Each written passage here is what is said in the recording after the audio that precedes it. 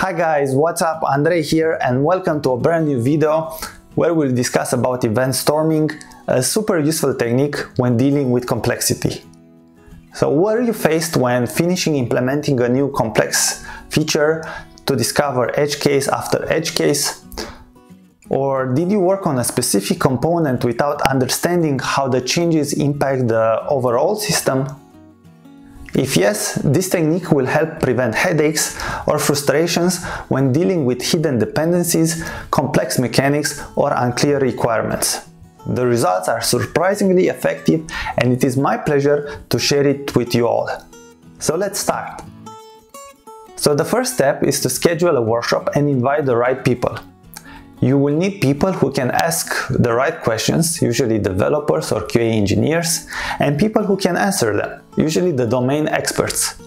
The number of participants should be at least 4 persons, but no more than 8, otherwise the logistic or the moderation's effort would be too high. You need a dedicated moderator, as he will have a key role in the workshop. Bring post-its with various colors, especially orange ones. Bring a long, big plotter paper that you can tape onto the entire length of the main wall. Push all chairs and tables to the corner, as the workshop will be quite interactive and you need all the participants to be engaged as much as possible. Draw an arrow from left to right on the plotter paper representing the timeline. Your room should look something like this.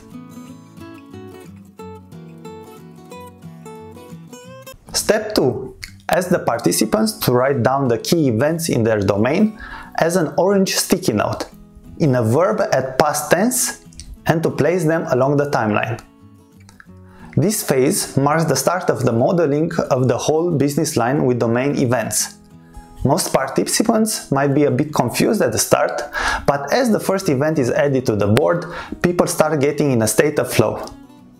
The moderator should keep an eye on all inserted stickers, and if there are some that don't follow the rule, example is not a verb at the past tense, he should not interrupt the process, but rotate just a bit the sticker to mark that something is not right.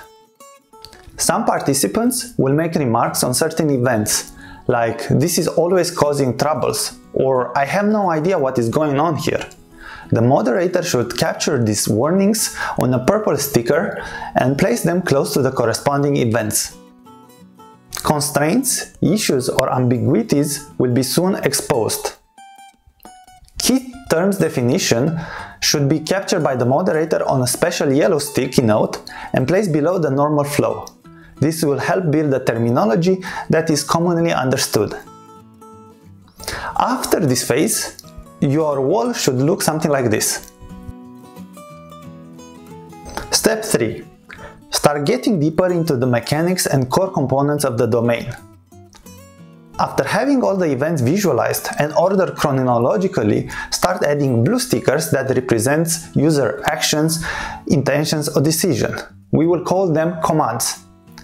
For example, cancel subscription or order pizza. Alongside, add small yellow stickers that represent the actor performing the interaction. Discussions will soon go into the direction, why should user X perform this action? This forces people to think one layer deeper, since commands are ultimately the results of some decision. By challenging the assumptions and bringing alternative options, you'll have made the first step in improving the overall design. This is why it's important to have key stakeholders participating so the constraints can be updated or policies adjusted. From here you can go further and build aggregates so that you can start modeling the domain model. But for the simplicity's sake, I will stop here and provide you in the description links towards Alberto Brandolini's website, the inventor of this technique. I recommend checking out his videos or presentations and grab his book where he goes in a lot more details on the thoughts behind the method. After the workshop, I usually take picture of the entire wall and also bring the paper roll in the team space so that it's always visible. When team members encounter any difficulties, they come back to it as it represents a source of knowledge that is understood by all technical or non-technical parties. Before we end the video, I will leave you with a final question. What is the technique that helped you the most in detecting edge cases and mitigating risk? I look forward to see your answers in the comment section below, and don't forget, if you like the video, subscribe and hit the bell icon. So have a great day and make it happen!